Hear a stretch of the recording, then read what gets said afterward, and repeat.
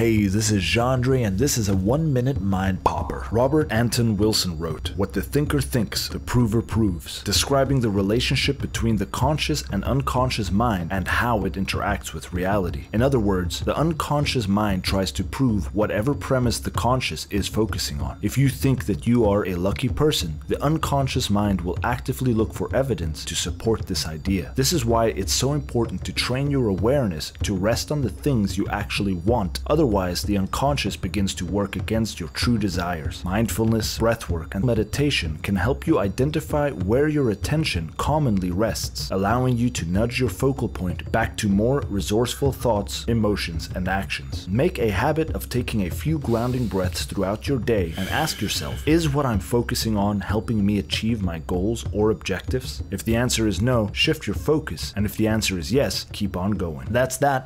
Thank you for watching, and until next time, keep on breathing.